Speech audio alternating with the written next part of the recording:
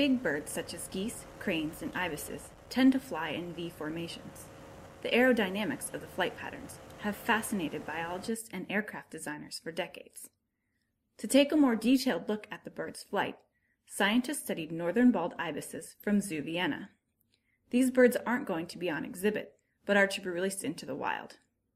To teach the birds a migration route to Italy, volunteers rode in the back of a microlight plane and shouted for the youngsters to follow. The birds wore equipment that recorded their exact position and every wing beat for 43 minutes.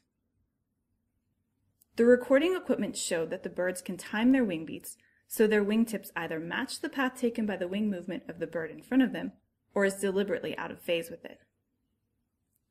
Whether the bird's wings were in sync or out of sync depended on their alignment with the birds in front of them. When flying diagonally behind another bird in a V formation, the birds tended to match the path of the front flyer's wingtip.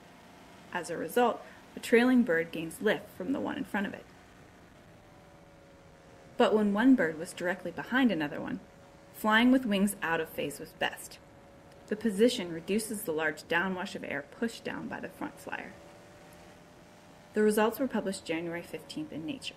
They are the first to record the complex wing flapping coordination pattern of free-flying birds.